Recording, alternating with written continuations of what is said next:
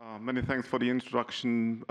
Many thanks to the organizers for bringing this conference, the second time actually, to Prague, my home place.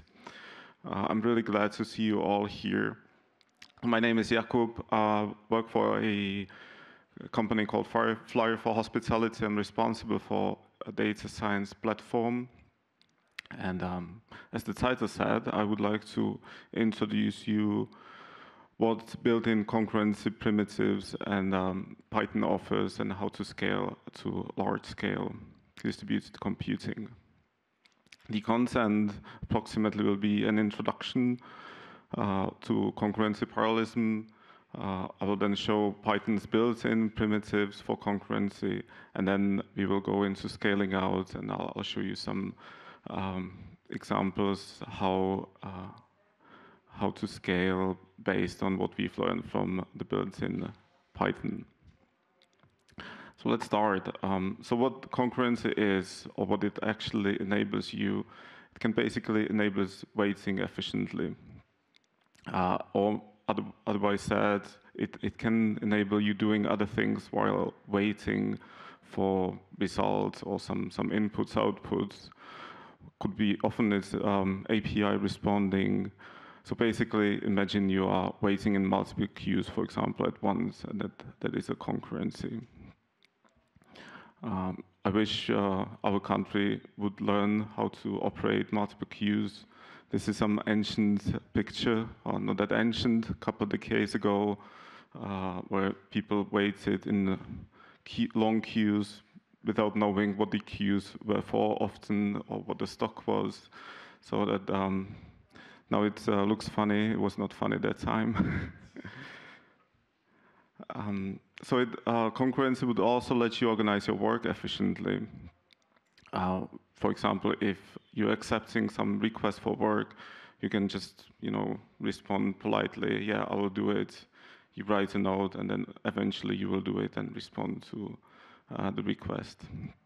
Or you can efficiently dispatch to multiple queues, multiple workers, and that's what we will show how to do efficiently and how to do it with Python API.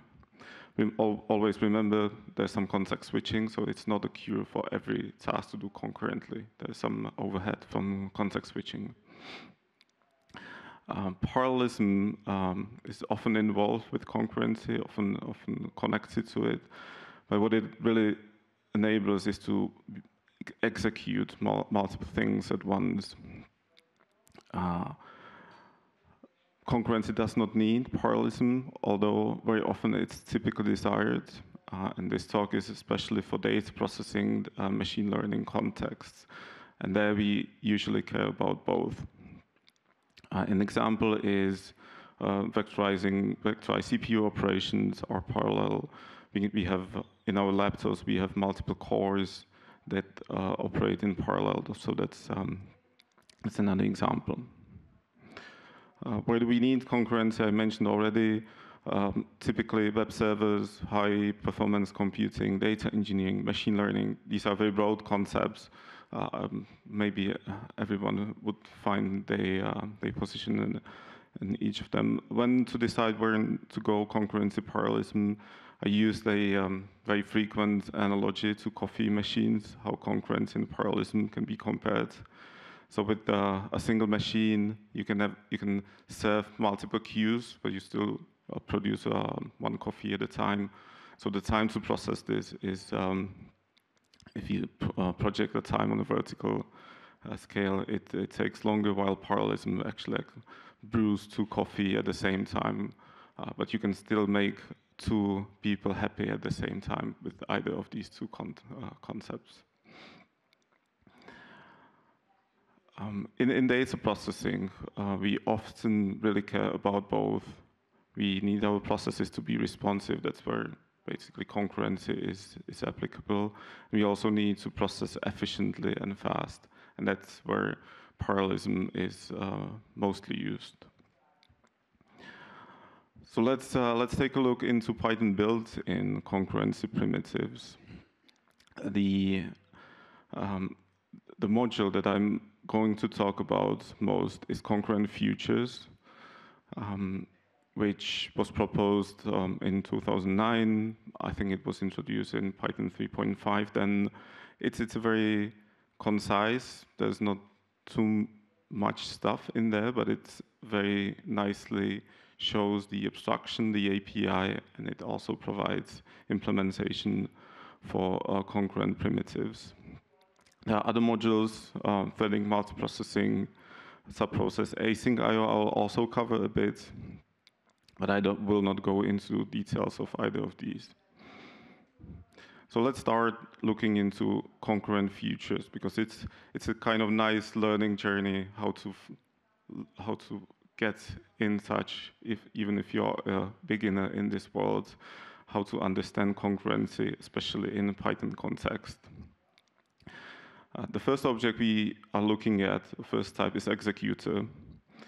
There's a very abstract description in the documentation, but if we break it down, what it really does, and if you look at the API, the methods of this this class or this type, we need to create an executor, choose some parameters. We can submit tasks to the executor. We can collect results, wait for those results, and then we eventually shut down the executor. So that's the life cycle of our concurrent programming or concurrent workloads we do with an executor. So to see these in code examples, to create an executor, there's two particular ones in Python built-in, thread pool and process pool executor. Both can take maximum workers parameter, and I think their names are quite self-explanatory. They either use threads or processes to create workers where tasks are executed. The next step is we submit the tasks to the executor. Let's say we need to do some math, a very complex one in this case. And we want to calculate a single result. Let's use a thread executor now, just as an example, but works with any executor. And we call a submit method, so that's a principal one. And we pass the reference to the function, and we also pass the arguments, the parameters.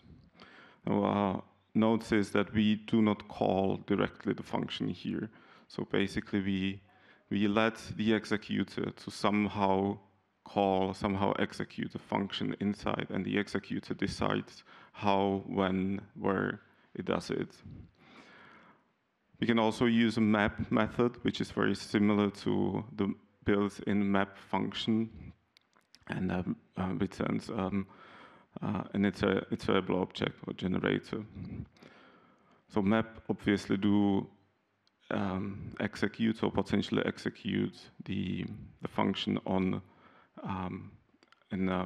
a collection, an iterable object. Here we just use a range.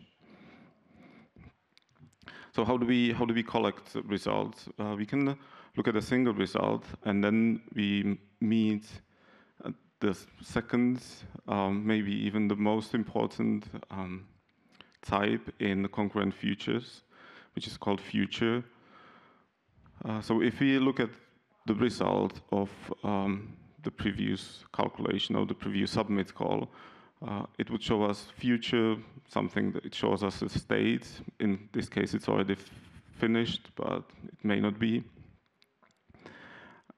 So future is a placeholder, basically a promise of an eventual calculation and result returned. It may end up in not being finished, it may end up in an exception, an error, but it also hopefully ends up in being finished and returning the result we are interested into. So the result is to be fetched by the result method. You can also put a timeout, so the result now is blocking. So when we call result, we are actually waiting in our code. In contrast to submit, so submit would not block the execution of your main of the caller. It will just return future instantly. We can also request or ask the future object whether it's done. We can also request to cancel that execution. When we want to collect multiple results, if we use the map, we basically need to iterate over the results, and the generator returned by the map returns always the so result one by one as they become available. There's some shortcoming. If we start with a slow task, it may actually block the faster ones if they are after it. So maybe this is not the optimum way if unless you want all the results at once anyways. We can also use a bit more advanced and fine-tuned functions in concurrent futures. If we use as completed, we can instead of map, for example, we can just get a list of futures by calling submit multiple times, which I do in this this first line. Now, if we have multiple futures, we can use as completed for these futures to wait for to actually get a generator that yields the completed ones as soon as there is any completed. Another function, which is even probably more powerful and more fine-grained, is wait. We can either wait for the first completed, we can wait for all the completed, or we can also wait for the first exception. So if it's the first completed, it again gives us timely the first result that is available, and it returns actually two sets of futures, the ones that are done and the ones that are not done yet. We may at this point decide what to do with these that are not done. We can, for example, cancel them because let's say we call 4 APIs or do 4 calculations, and then we are just interested in the first, the fastest one, and we just cancel the slow ones. At the very end, we need to shut down the executor. Typically, we don't do it explicitly. Often it would be just the end of the Python process that created the executor.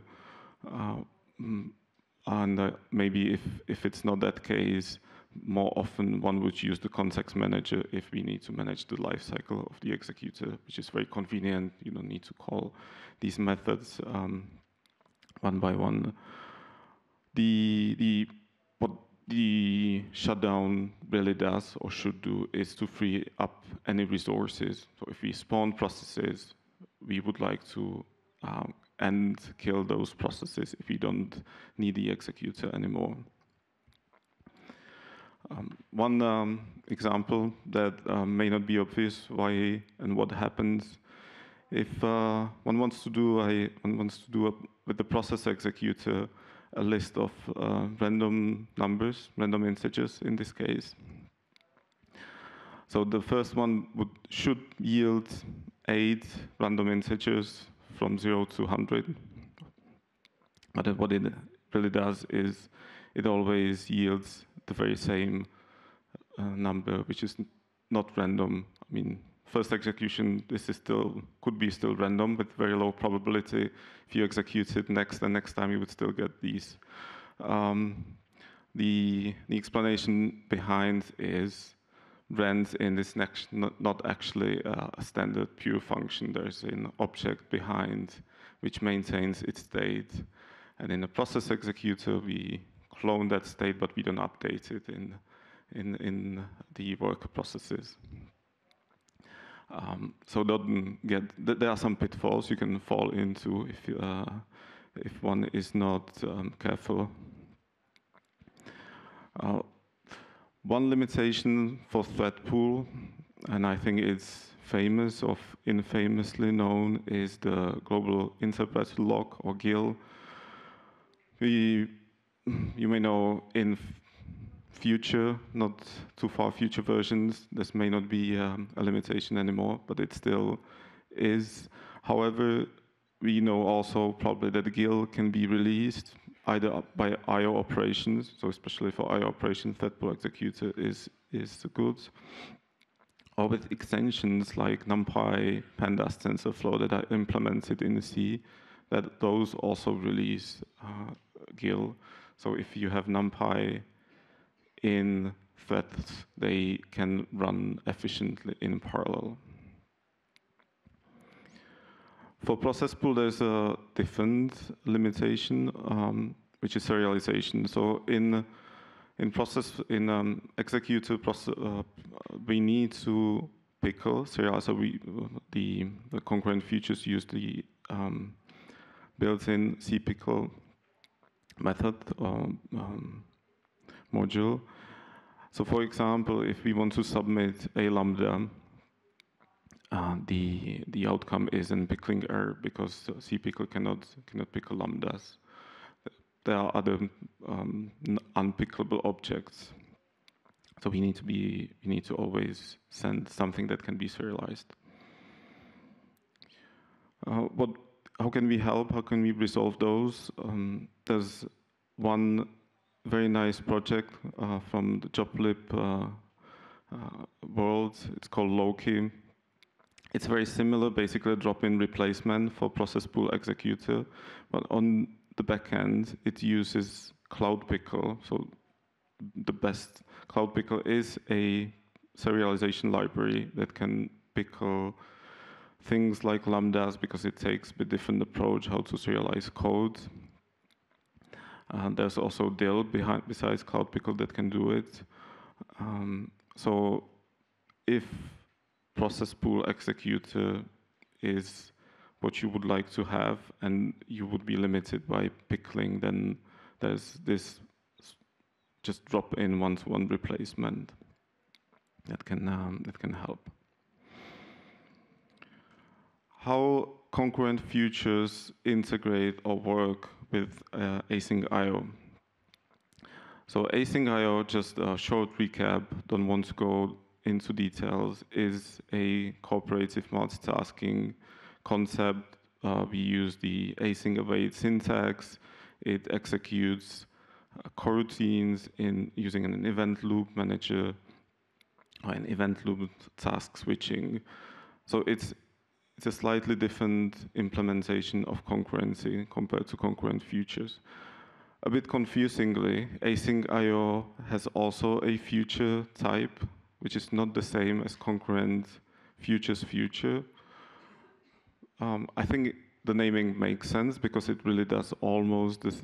It basically does the same, just it has different API, and because it's so similar, we can convert between concurrent futures future and async IO futures, either by using async IO wrap future. That's one way to convert, or maybe even more often we would use loop method run in executor. So if we have an executor and want to execute something basically a bit out of async IO governance, we can run it in an executor like that and get an async IO future directly. So fundamentally, basically, this removes the traditional, or at least the traditional perceived limitation of async IO not supporting CPU-bound task concurrency or parallelism. So this is very nice, easy way how to make this available in async IO directly. Few practical examples. I think we could find much more. I've picked two. If we want to do some quick, or maybe even not quick, but just quickly coded parallel batch processing, as for example running pandas pipelines on multiple files, grid search, hyperparameters, doing it with a probably a process pool executor, for example, here, and just spawning the processes is a very simple way to let you orchestrate that either on your machine or some other machine if you log in remotely. Non-blocking data processing in a web server. This would be especially relevant if that web server is implemented in asyncio. Say we have fast API, we want some API endpoints to do heavier CPU-bound task, but still want to maintain the asyncio concurrency. If we plug in a process pool, or even could be a thread pool executor in, and use the asyncio integration I showed just before, we can efficiently have that web server still responsive enough. Or if we do streaming, could be similar. Instead of fast API, one can imagine some pops up queue or any messaging coming in when the process that receives the messages needs to be responsive. What we need to be careful in any case is resource utilization, and in particular memory, because if we run out of memory, what happens typically is something gets killed, and often we even don't know what actually it is or it is going to be. So I've showed so far the built-in, within small exception of Loki, the built-in API, basically the abstraction of executor, of futures, how it can be used. And now we are going to see how this knowledge, the same concepts basically can be used and could say scaled towards this larger scale distributed computing. I will use two frameworks, Dask and Ray. This talk is not about showing all the details, or not even about comparing these two, so I'll just show that basically the concepts from concurrent futures and built-in abstractions are present in these big data frameworks. So what happens now? We want to scale out. What could be the driver? We need to process huge data sets. The calculation is just too heavy. There's a lot of data crunching. We need to do something repetitively, a big grid search or tuning a machine learning module. So this does not fit into our single machine anymore. Sometimes we can also have really not resource-related reasons. There could be security, compliance, that we just cannot do things on our local computer, and then the frameworks can actually help to proxy doing things somewhere where the security compliance is met. Or even more simple, you just want to turn your computer off and you want to let some calculation run, and you can also do it with the techniques I'm going to show. So basically two main drivers or two main types of resources would be there for scaling out, either memory or computing power. I mentioned CPU, but there's also other processing units, GPUs, whatever other PUs. So the memory, typically, we would say the data do not fit into not my memory's computer. The symptoms: out of memory kills, operating system swapping out, making your machine not responsive anymore. So that's how one would typically recognize there's something wrong with memory usage. The other type of resource is processing power, and the typical situation is the processing just takes too long. It still runs, but it's taking too long. Sometimes this can be confused with memory because, as I mentioned before, if we start swapping, the computer starts to be slow. So we need maybe also to look at processor usage, or just measure its temperature. If it's too hot, which can happen easily these days when there's 35 degrees. It's probably the processing power that we are lacking. Before even doing that decision for scaling, we should go through some checklist and check that we actually have taken all steps not to do that, because we can be spending quite some budget on there and also our effort. So that scaling may not be that fast and that efficient. So remember to profile your code, and based on profiling, optimize. Usually there's 20% of the code base or even less doing 80% of the work. So that's the well-known Parser rule. We can also take approaches of, for example, to save memory, to use memory mapping, and you still have data on hard drives or SSDs, process data in chunks if possible. Even if we can still run on a single machine, we don't need to do this big scaling out. We can still use Dask or Ray for helping with that. For example, data chunking can be very straightforward with these tools. So now let's take a look. Let's go through how we use Dask and Ray. And under the hoods, I will not show that much about how it actually builds big clusters. I will mention it, but under the hood, you can imagine the resources of what we use now can scale into very large scales. So Dask may be better known for its data frame, pandas-like API. However, this is a quotation from the documentation. It's a Python library for parallel distributed processing, and it's fun.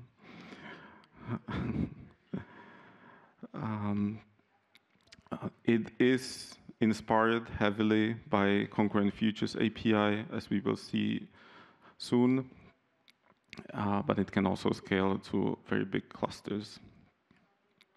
So let's look at the API very quickly. It should not surprise us. Now we know what concurrent.futures is. Instead of an executor, we have a client. The client can submit similarly to what we saw in concurrent.futures. And as a result, we get now a Dask future, which we can wait for. We can also get Dask futures. There are some differences, like in the map behavior, but we would understand it when we use it. If we need 100% compatibility, Dask can provide in a concurrent.futures executor instance by the Dask client get executor method. This is because the Dask, or actually Dask distributed client future, is not 100% compatible with concurrent.futures future. At some point, we probably need to decide whether to work with Dask native and use its specific features, which I will mention, or we just stick to concurrent.futures full compatibility.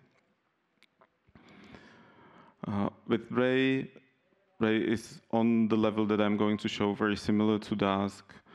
I think it more focuses on machine learning AI workloads, although it's also in Dask. So this is very kind of brief comparison, brief introduction.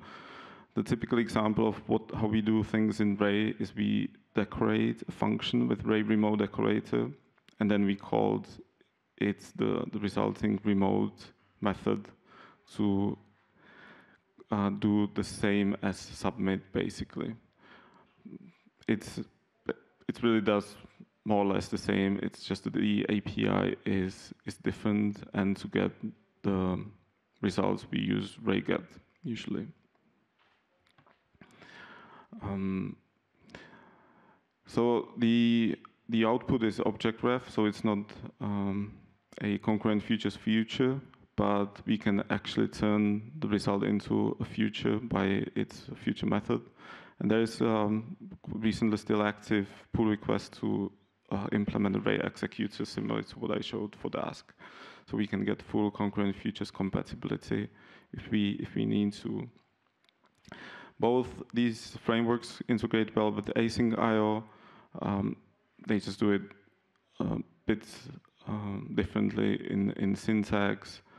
Dask is maybe a bit straightforwardly because we can evade object refs from Ray, while Dask we need to switch the asynchronous modes on. But in both cases, we can get very straightforward integration with async IO and use get evadable objects from Dask array execution.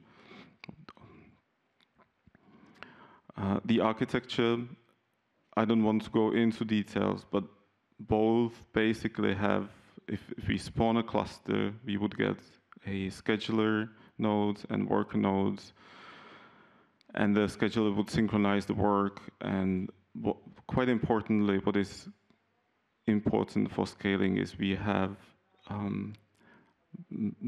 multiple, very straightforwardly usable options to deploy on in a big scale.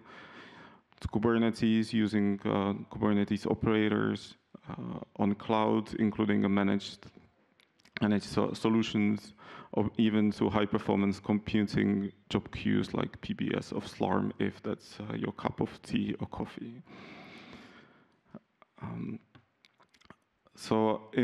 What Dask and Ray solves on top of concurrent futures is data management in the distributed world. So it tries to manage it efficiently. They take a bit different approaches under the hood, but on the top level, it's just some management.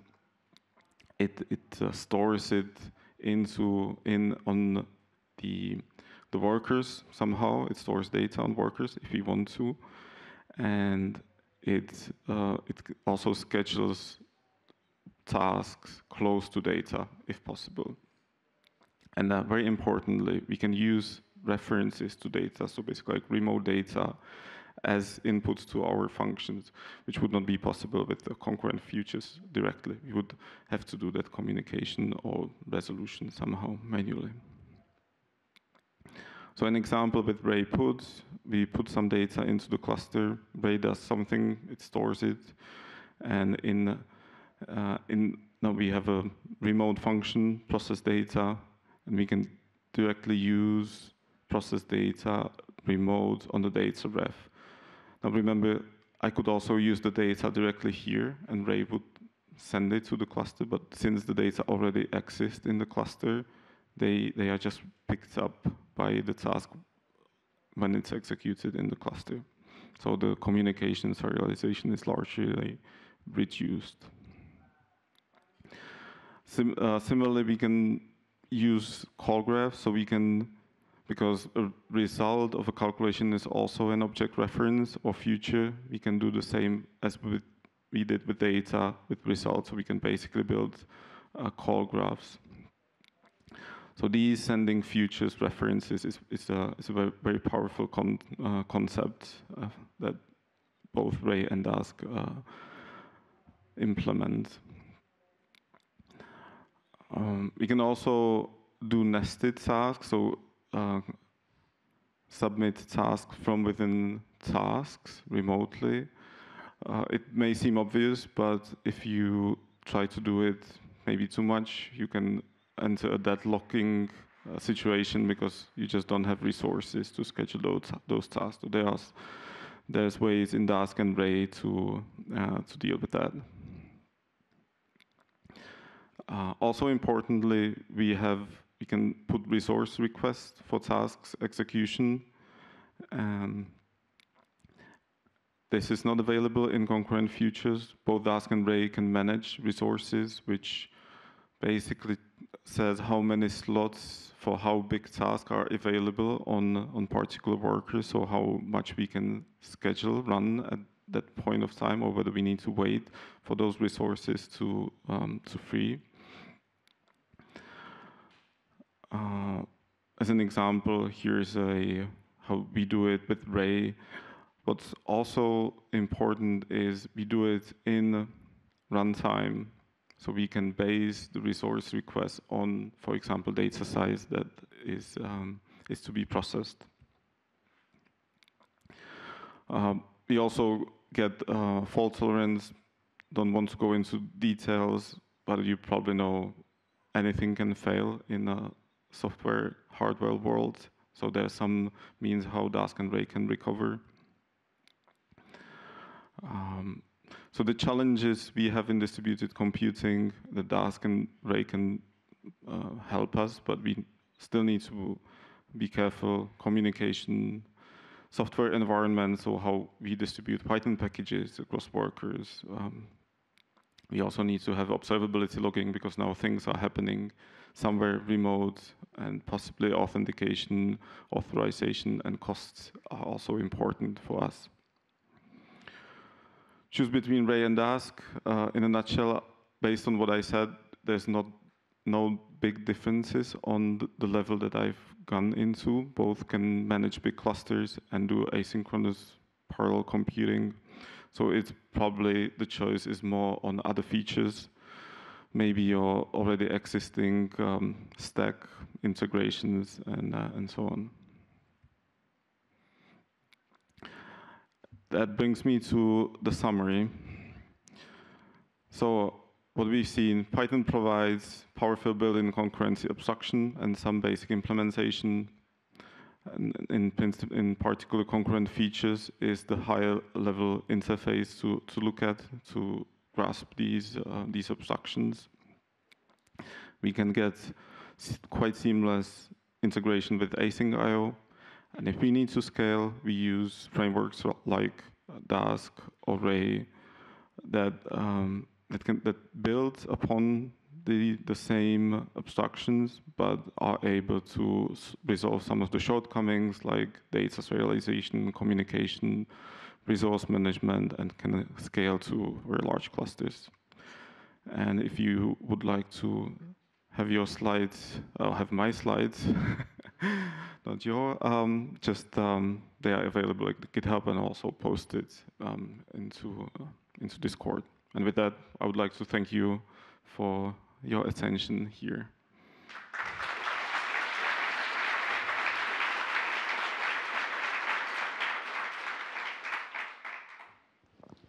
All right, thanks a lot for this very interesting talk. We've already got questions on Discord. After the first question from Discord is answered, you can also please queue up on the front microphone here in the middle. So the question was from Aina. I hope it was right. I'm sorry if it was not pronounced correctly. What's the difference between threading and concurrent.futures? Both provide ways to perform concurrent execution. I think very shortly, the threading module is more low level, and it also it provides API for, say, lower level synchronization primitives like queues, logs, and then stuff. So if you want to do more fine-grained threading control, go into threading. But if the level of abstraction that is in concurrent features is the right level, I would say use concurrent features and rely on that abstraction. And inside concurrent features thread pool executor, if one goes into implementation into the source code, one would see threading module used inside. All right, yeah, that was it from the internet. For any questions, please queue up right now on the microphone. Thank you for your talk. I would like to ask how friendly is Dask or Ray with using subprocess, basically, if you want to run something outside Python in your workflow? I would say very friendly. You can just very easily spawn subprocesses from your caller context, and you would get, you can also do threadings, but also subprocesses. So similarly to concurrent features, process pool executor, Dask or Ray can do that locally too. if that was the the question. If there is no further questions, then I would ask you to spend another round of applause for Jakub.